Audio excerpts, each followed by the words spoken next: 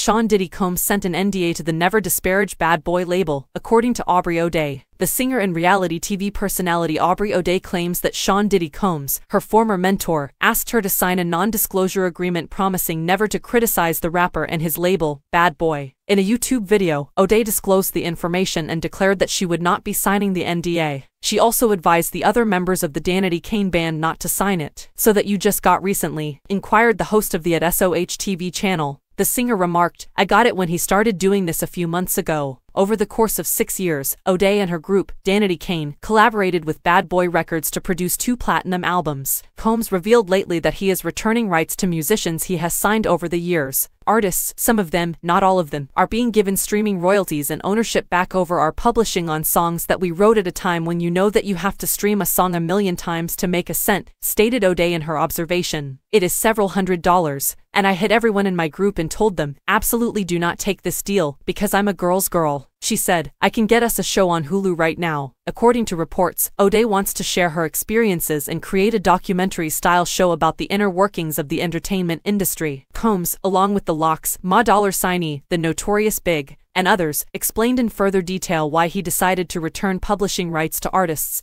or their estates after receiving the Global Icon Award at the 2023 VMAs. The first action was Combs' critique of the Grammy Awards. He said to the website Hot New Hip Hop, "You have to look within and be a part of that change." He explained, "This was actually done 2 years ago. It was more of me just evolving as a businessman, you know, a person that really wants change in the world."